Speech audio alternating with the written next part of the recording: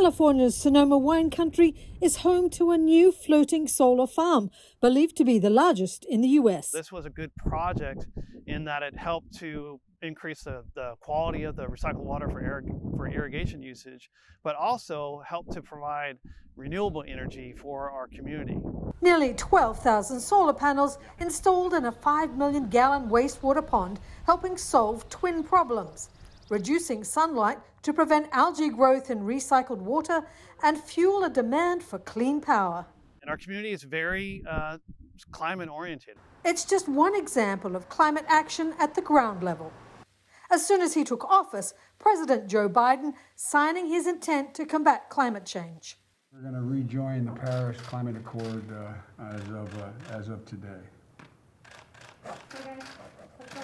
But there's a sense of policy whiplash after 4 years of climate inaction under Donald Trump. If it doesn't blow, you can forget about television for that night.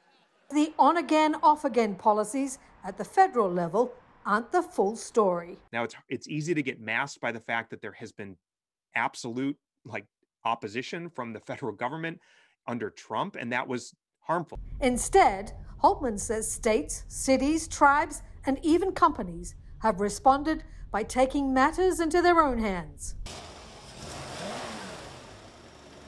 With historic ties to the internal combustion engine, Ford Motor Company is now aiming for a future based on electric vehicles. We know this is going to be a longer journey, and we can't wait for, the different political cycles that may come through with this. Holy Cross says Ford is looking for a sense of urgency and unity from the global summit to get greenhouse gas emission reductions.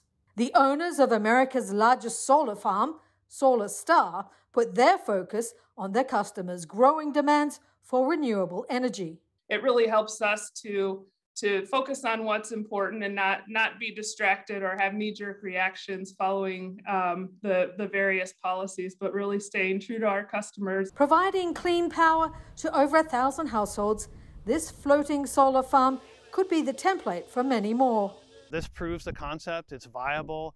Developers are banking on Healdsburg not holding the title of the country's largest floating solar farm for too much longer. Tracy Brown, Associated Press.